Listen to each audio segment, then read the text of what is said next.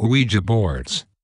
Ouija boards are known to teenagers across the world as the easiest way to create spooky, hair-raising experiences. Most people see them as a toy, something to play with. The fact that they were even mass-produced by games companies only adds to the harmless fun factor. However, many expert mediums believe they should not be approached with such a nonchalant attitude. They say that countless people end up in dire straits simply from fooling around with Ouija boards. Some experience mental breakdowns or relationships disintegrating, some end up possessed by spirits, and some are even driven to suicide. Nobody is precisely sure when the first Ouija board was made, but it seems that similar types of apparatus have been around for well over a century. The board itself consists of the letters of the alphabet, the numbers 0 to 9, and the words yes and no. In fact, the name Ouija comes from the words for yes in French and German. The people using the board will gently touch a pointer, which slides around the board, forming words that answer the questions asked by the sitters. Officially, manufacturers of the boards say they work by tapping into the collective subconscious, but the item is generally regarded as a way to talk to spirits. Indeed, during the Second World War, sales of the board peaked as people tried to contact loved ones lost in battle. The Ouija board then had a resurgence in the 1960s during the days of heightened spiritual interest.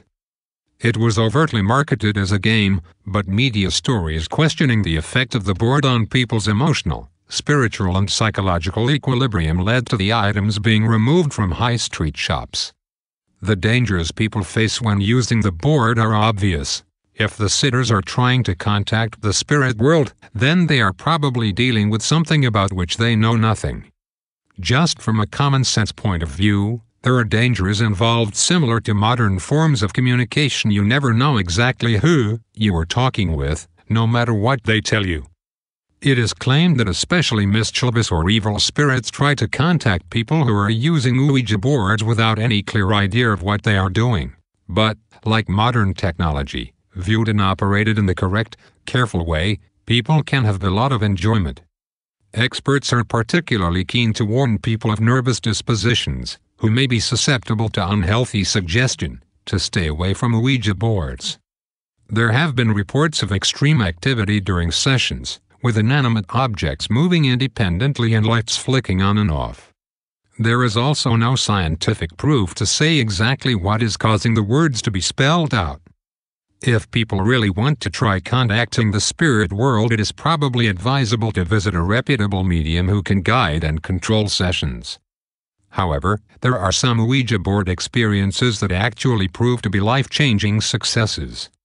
Many of the established mediums began their careers using Ouija boards, and there is a strong argument that the boards help you become more sensitive and appreciative of the spirit world. One such case happened in 1913 to Pearl Curran, a housewife from St. Louis. Curran was dabbling with a friend's board when a spirit supposedly called Patience Worth contacted her. Curran and this entity progressed, and she started to practice automatic writing, resulting in the production of over 1 million words of poetry, drama and fiction. Of course, there was always the possibility that Curran was a naturally gifted writer and just pretended a spirit had initiated the writing.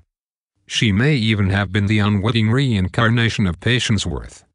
In either case, the prose was of a good enough quality to be published and receive substantial acclaim from readers. However, not all experiences have this result.